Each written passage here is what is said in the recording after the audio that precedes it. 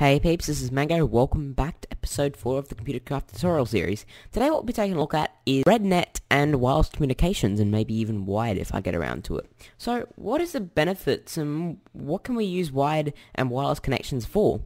Well, sometimes you want to create a multi-stage system with computers so you can link up your whole base with different computers. You can hook up like a big screen that hooks up to a big reactor. From the big reactors mod, and it's very interactive. You can do a lot with wireless. First of all, on the screen you will see the ComputerCraft Wiki.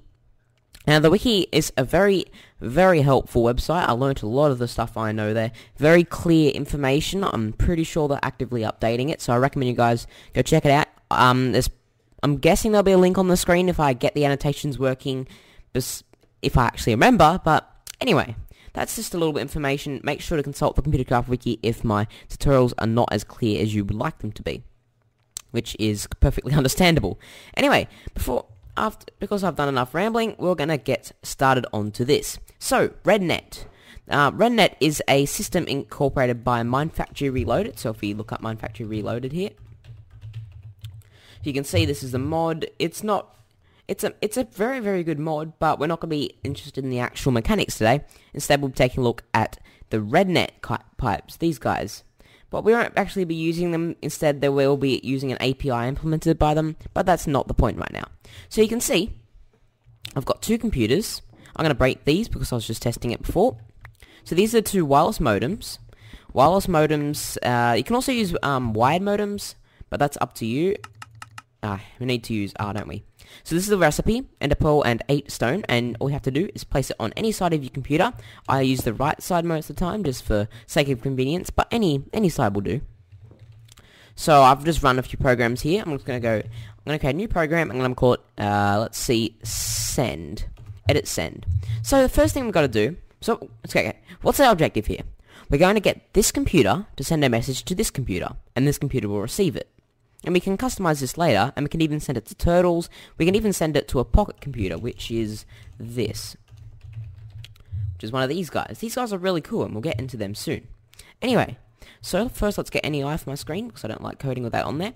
So what we're going to do is we're going to go rednet.open right. So basically, when this program runs, there'll be a little red outline around this thing, and that'll show that's actually on. So we can do that, and I'll program that in a bit. Now what we're going to do is we're going to go rednet.broadcast hello. So the broadcast, so this basically just opens the modem. This allows it to send and receive. This broadcasts all computers.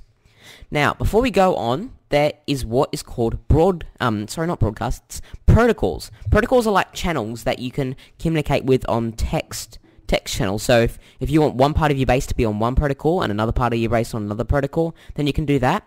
So the broadcast function basically just outputs what this says to all of the computers hooked up to that protocol. But we won't be investigating protocols right now. Let's get rid of this ring because that is very annoying.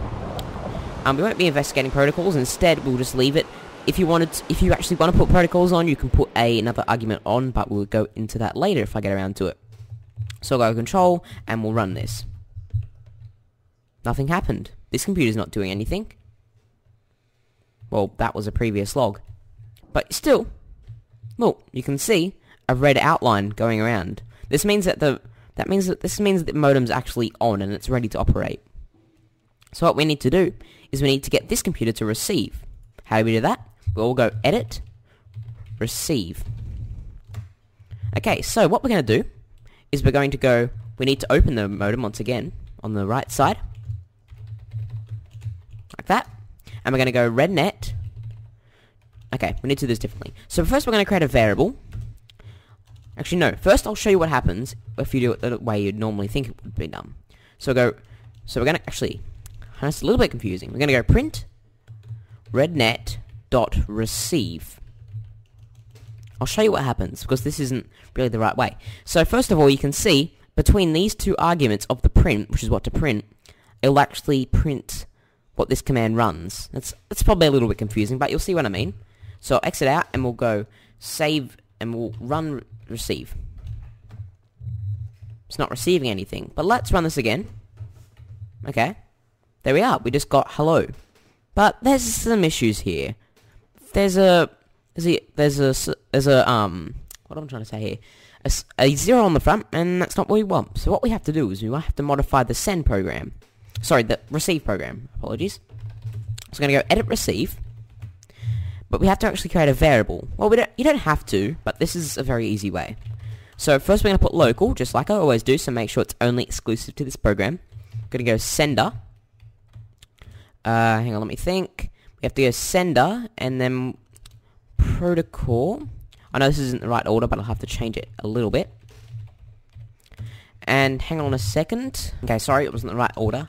I have to put message, and then protocol. Now we won't be using protocol. We won't be using the channels. It will just use a universal channel. So okay, we actually have to put an equals on the end of this. So rednet.receive. Okay, so what's going on here? Now this is what is called I'm pretty sure it's array, if I remember correctly. I know this is a little bit. This is like the captain of the Titanic teaching sailing lessons, but this I believe is called an array, and it stores multiple values within a variable. Actually, I don't think it's called an array, but anyway, it stores multiple values within one variable, and basically you can reference to any of these variables within this. That was probably a little confusing. Basically, this returns 3 different values: sender, message, and protocol. And we'll only be using message for now. If you're confused about what the sender is, if we just exit out for a sec, and we'll go type in ID, you can see this is computer number 4. If we go over here and exit and just go type in ID, this is computer 0. So with the different computers in your world, you'll see that there's different IDs. So if you put down test and type in ID, you can see this is computer 3. We've actually labeled it test, and we can label these computers as well. Okay, so let's edit receive again, and we'll go down to the next line, and we'll go print message. So this is going to just print this part of the variable. Let's go out and let's hit receive again. So it's waiting for a response, and what we'll do, we'll go send again, and on the other screen, there we are. Voice cracked. We've received hello. There's a problem though. Why would we just want to be sending hello constantly? Like, you wouldn't want to be like, if you just want to say hello constantly, that wouldn't be very useful of a chat program. Anyway, so what we're going to do is we're going to make it so it can actually customize what you can send. So what we'll do is we're going to go local once again, just to make sure this is only the variable is only exclusive to the program, and we're going to go message. So this is the variable that we're assigning this to, read. And we can do that. So this is basically reading what the user inputs. And then what we're going to do is we're just going to replace this with message. So it's just going to send what we actually put in. We're just going to quit out, and we're going to get this guy to start receiving. Like that. So he's going to wait for a message, and then we're going to go send. So it's asking us for an input now. We're going to say, hi there, MangoBox. Can send it, and voila. We've got the message that we sent there. Okay, so after we've learnt how to communicate wirelessly, what we're going to do is we're going to try and get a bit of a remote control system going. So we can type something in the computer and the turtle will do it for us. So first of all, you must keep in mind that these have a limited range of, I believe, about 64 blocks, or I could be wrong about that. Around about there. So first of all, we have to get a wireless receiver on this guy. Now, you can just get one of these guys, some of these guys, but they don't have pics on them. You can put pics on them, but how do you do it? So let's turn off NEI once again, because I hate it when I'm recording. So what we're going to do is we're going to equip the wireless modem onto this guy. You can see he doesn't have a wireless modem by default. So I'm going to put a wireless modem in his first slot, and this is because this is a default program. I'm going to hit equip 1 right, and you can see he's equipped it, and it's on his right side. The next thing we're going to do is we're going to make a program that will receive commands from this computer. But first, we actually have to write the program for it. So we're going to go I've just been fiddling around there. I'm going to go edit turtle. So this is going to be our program. We probably don't need to do this, but if we... Well, it's up to you whether you want to do this. If you've already opened it, then there's no need to do this, but you're better off doing this anyway. So, we're going to go rednet.open, and then what we're going to do is we're going to read the user's input. So what we're going to... So, okay, we'll do this. Print, please input the direction of the direction of command for the turtle. Okay. So then we're going to go... Okay, it's raining again. So we're going to go, let's see, local read equals read, and this will actually figure out what the user inputs. Okay, so first of all, we're going to do if read equals forward. Is it then? I'm pretty sure it's then. Do. We'll see if do does it. Okay, so do rednet.send to hang on a second. I have just realized we don't actually have to do it here, so I'll explain what I'm doing in a second.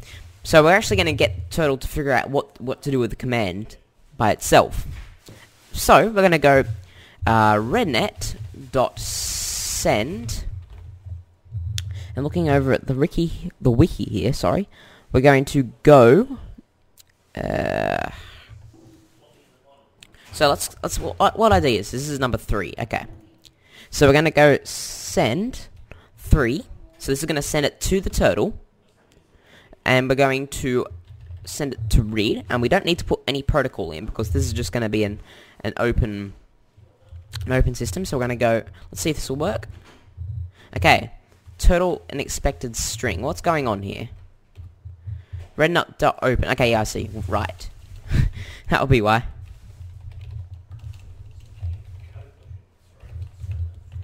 Turtle. Okay, so now it's asking us for the input, so we're going to go right. And it's sent a message, but this guy hasn't really done anything, has he? So we're going to do something. So we're going to go edit command. We'll call this command. And we'll go rednet.open on the right side. I always like putting it on the right side because it's a kind of a generic side for putting it on for me. Might not be for others. So this will open the rednet on the other side. Once again, this is a limited connection, so make sure there's plenty of space for the turtle to communicate. Also, I believe that the range also reduces when it's raining. So after it's done that, we'll go rednet.receive. Actually, we'll put this in a for loop, or while loop, I should say. So it will just continue. It will just continually receive commands. So we're going to go rednet.receive. Yeah, that'll do. And then to receive it, we are going to need string protocol filter. Okay, yeah, we need to assign a variable to this, don't we? Now we have to update the variable every time the while loop runs, because if we just update it once, it always receives the same command. So we're going to go sender message protocol. We won't be using protocol again. Equals rednet.receive. I always put the I for it before the E, and that really annoys me. It took me a while to figure out what was going on there. Okay, so that should be good. Let's just check that's going good. Okay, we actually have to receive it from, I believe it is 4. So that's just receiving it from that computer over there. After that, that will basically just every time the while loop runs, it will update this variable. Sorry for being a little bit unclear here. It's a little bit hard to say all these things. So we're going to go, let's see here. If message equals forward. So this is what I was going to do over there, but I figured it'd be a little bit easier if we did it over here. Actually, I think it's then, now that I think of it. Message equals forward, then turtle dot forward. You can probably see where this is going at this point. Let's go end. So we're gonna do another one of these. We're gonna go left, then turtle dot left. I think it's turn left actually. So this is gonna make the turtle turn left. Obviously, we're gonna do this one more time. Actually, I don't think it's one more time, but anyway. Message equals right. Then you can remember that you can also customize anything within the red brackets. Sorry, the red text, because that's up to you. And you can this is going to be applied differently. You can make the turtle. You can even replace these with break and replace that with break as well. And you can make the turtle break stuff. And then I'm going to go turtle dot turn right. End, and this will be the last one, just to make sure. This will just make sure. I should put if this will provide a little bit of a basic knowledge or a little bit of a inspiration for you guys to figure out how to, or inspire you guys to motivate to make your own programs, like fiddle around with wireless communications. You can even determine coordinates. Turtle dot back, I believe it is. Okay, that should work. Although I might be completely wrong about this. Okay, so it's running. That's great. So you can see the red outlines going along the outside. That's a good thing. And we're going on this turtle again, and we're going to turn right. Did you turn right? You sure did. Let's do it again. Turtle forward. There we go, he's moved forward, I think. Right? Let's just do that. Let's just do that one more time. He was aligned with the lights, if I'm correct. Yeah, he was aligned with the lights, so you can see he's moving forward. Let's do this again, and we're going to go turtle, turn, let's make sure left is working. Yeah, he turned left. So that's a really easy way to control your turtle remotely. You can even use automated programs to just run your turtle around your base. And like if you're standing over here and you need something done, you might go over to your computer, type in a command, and the turtle will come over to you. There's a lot of opportunities with this. Anyway, guys, thank you so much for watching this ComputerCraft tutorial episode. I'll be doing a little bit more of this stuff. I'm really enjoying recording this series actually, and next episode we'll be getting into maybe pocket computers and investigating how to make a little bit more wireless communications. I don't know yet, but anyway, guys, thank you so much for watching, and I'll see you later.